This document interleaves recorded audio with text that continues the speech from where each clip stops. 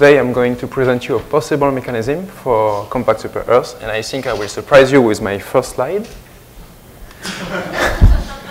where you can see the orbital distance in astronomical unit, the mass in Jupiter mass, the planet of the solar system, Jupiter, the Earth, and all blue cycles represent an exoplanet that has been detected. And so I'm interested in this population, super-Earths, that do not exist in our solar system. We don't have planets of this range of mass here. And in addition, I'm not only interested in super-Earths, but in compact systems of super-Earths, such as Kepler-11. I want to understand how we can form such a compact system of bodies that have at least the mass of the Earth. And in the rest of my talk, I will try to produce these systems. So first of all, I will present the code I use to try to produce this system. I use an n-body code, Mercury, from Chambers. And I implement a very simple disk model, a 1D disk model, where I put the density profile as a power law. I use an opacity table, and I compute the temperature profile by solving the energy equation. And with this disk, I add the eccentricity and inclination damping by the gas disk, and also the migration caused by the disk, using the torque formula from Potter-Cooper 2011. So basically, you can have in a disk, depending on some conditions, you can have a zone, a specific zone that we call convergence zone, that will attract planets in this region. That means that if a planet is inside, she will migrate outward towards this location, and if it's outside, she will migrate a bit inward and stop there. So just to emphasize this point, a very simple simulation in this disk, a planet here at 4 AU, and through time, this planet will migrate and stop at the convergence zone. And in the meantime, its eccentricity will get damped, and so the orbit will circularize. But what will happen if you put several planets in the system? To understand this, I have to go into more details about the migration of planets. We can split the total torque exerted by the disk on the planet into two parts. The first part is the Lindblad torque, coming from the blue region here, and it generally causes inward migration. And the co-rotation torque, coming from the green region here, can cause either inward or outward migration. And so the sum of these two torques can cause inward or outward migration. But we can understand here that the key for outward migration is the co-rotation torque. And Beach and Clay in 2010 showed that when a planet gets eccentric, this co-rotation zone, this horseshoe region, is modified by the eccentricity. And since the co-rotation torque comes from this region, this torque is also modified by the eccentricity of the planet. And so when a planet gets eccentric, its co-rotation torque is damped. It's attenuated from the nominal value. See also the poster by Stephen van Dijk about this effect. He studied in details the effect of the eccentricity in hydro simulations. And why do we interest in this phenomenon? Because we know that in disk, the eccentricity is quickly damped. And so orbits quickly get circular. If we put here two planets, the key is mean motion resonance. They will migrate towards the same region in the disk, and at some point they can encounter mean motion resonance. So if you have planets in mean motion resonance, they act as a whole system. And if they are not in resonance, they act as single planets, and they will see the convergence zone. So here you have one mean motion resonance, and it's really quick here, but in this region of time, they start to migrate as a system inward. The resonance broke, and they act again as single planets. This one migrates towards the convergence zone, and this one again also towards the convergence zone. Another resonance that broke, same problem. And here they catch in 5-4 mean motion resonance, and as a system, they migrate inward because each time you have a resonance, the eccentricity goes up, and you have this effect I showed earlier. When the eccentricity gets high, the co-rotation torque is damped, and the planets tend to migrate inward from the position they were.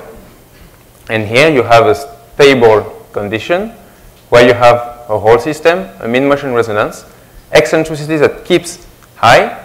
Even if the disk still dampens the eccentricity, the mean motion resonance sustains the eccentricity to a non-zero value. And here you have the planets that stay here for the rest of the simulation. But here it's really simple. There's 2 planets, no collisions, no chaos. It's not really interesting. With a more realistic disk, we get this. So here I start with random mass, random position, and each cycle represents a collision. You see in color the 3 most massive planets in the system. You see they grow in mass through collisions.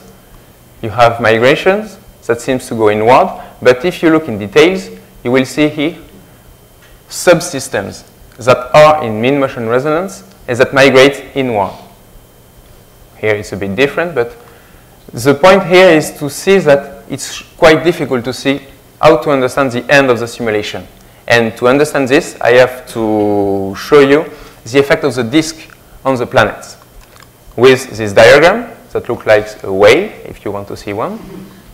This migration map shows the effect of the disk on the planet depending on its position in semi-major axis in astronomical unit and its mass in Earth mass.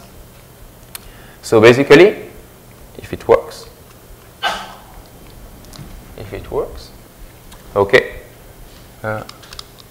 you have one planet that starts here at the beginning and that will migrate outward and stabilize at the zero torque zone here, the black line. The black line represents a zero migration zone where the disk doesn't exert any torque on the planet, and so there is no migration anymore.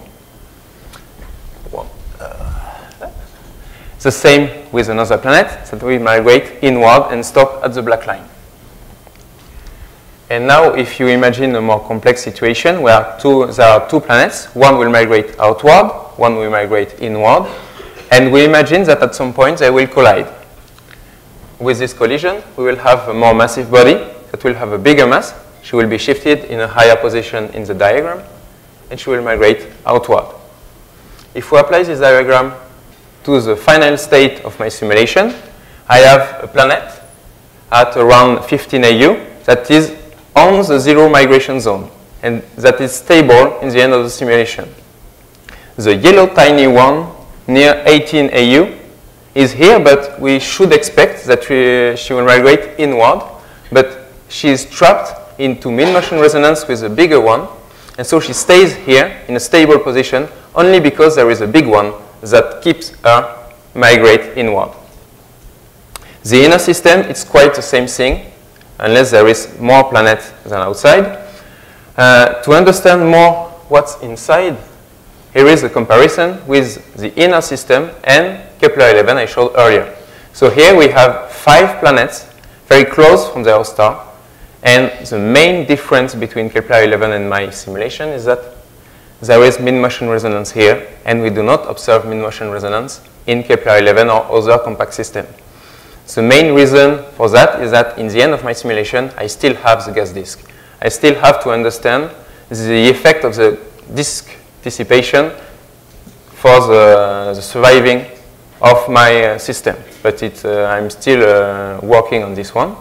And the other point I want to emphasize is the fact that the outcome of my simulations are highly sensitive to the migration map, to the disk parameters. And in the last slides, I will show you the effect of density in a very simple case. So here I take a disk with parameters. I do not change the parameters of the disk. I only change the total mass of the disk. The rest is constant. I keep the same density profile. I only change the total mass. And you will see that the shapes of the migration map will change deeply. Some will shrink, some will start to disappear, and in the end we get the whale I showed earlier. So basically, I can form compact system about super Earth, but I still have the gas disk in the end, so I still have to understand the effect of this dissipation. With the same model, I can also produce Jupiter candidates. That means that if I had gas accretion I can hope that with this planetary core I will form Jupiter-like planets, but I still have to check that.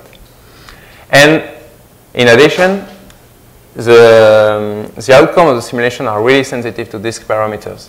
And this is only a short example with density, but with a lot of parameters of the disk, you will have huge discrepancies in the migration map, and thus in the final position of the planet in the end. And here I will show you what I'm working now. I'm working on turbulence. That will maybe this will have a consequence on mid-motion resonance, especially. I have already done some simulations. Photoevaporation, to see the effect of photoevaporation on the system. The effect of gas accretion, to study the gas giants. And also I would like to study in the future the volatile content of my planets, because at first I know the position of the snow line, so I could check the composition of my final planets, knowing what they are composed of from these initial conditions. And if you only want to keep only one thing for my talk, just keep in mind that if you take one planet, she will fill the convergence zone, but if you put several planets in there, they will migrate to the same location, they will put themselves into mid-motion resonance, and they will not stay at the convergence zone. So multiple planets will not stay at convergence zones, they will migrate a bit inward from this position.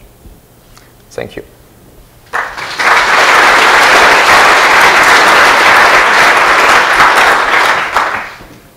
Okay. So we have an opportunity for some questions for Christophe. Oh, yeah, okay. Microphone.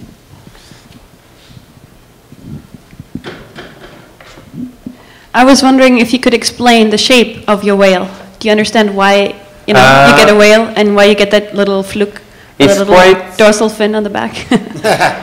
It's quite complicated because in this shape you have first the effect of several timescales on the co-rotation torque. So you have the libration timescale, the time the planet makes to make the horseshoe, the time to make the horseshoe orbit for a fluid element, the time to make the U-turn around the horseshoe region, and the time to, I don't know, there was a third time, but I never remember this one. And there's a competition between these three time scales that have an effect on the value of the co-rotation torque. But it's not as simple as that, because in this one you have the opacity profile that has a huge effect on the co-rotation torque. And in this diagram I do not use opacity laws with polar laws. I use an opacity table that is points for several values of density and temperature. So it's really difficult in this case, the shape of the wave. Okay, it's just down here, so I have a question about the collisions. Go figure. My question is that when you have these embryos that collide, or the planets collide, you are only allowing them to go in one direction, right? They're only allowed to merge and get bigger. Yes. And I just want to know, because I have no intuition about this at all, what would happen if they don't? If they don't? If they don't get bigger, if they don't merge, if they disrupt, or if they erode. Okay. You have giant impacts, right? So, but I have no idea what would happen to the whale. What happens to the whale? The whale is not sensitive to... No, but... No, but no, I mean... For the... What happens to the planets? Yes, for the planets... With respect to the whale. It's an upper limit in my case, because I only merge and make a bigger one. So I would assume that in this case you would produce maybe less massive planets than the two. It's typically the sum of the two mass. In the I think it would just body. increase your diversity. I'm not so sure that it would necessarily mean you'd always get lower mass. Yeah, it's just something for you to think about. No, it is not taken into account, yes. Any other questions? Let's say thanks, Christophe, for showing us. So, some of you went whale watching yesterday, and now we get to go whale watching again. So thank you.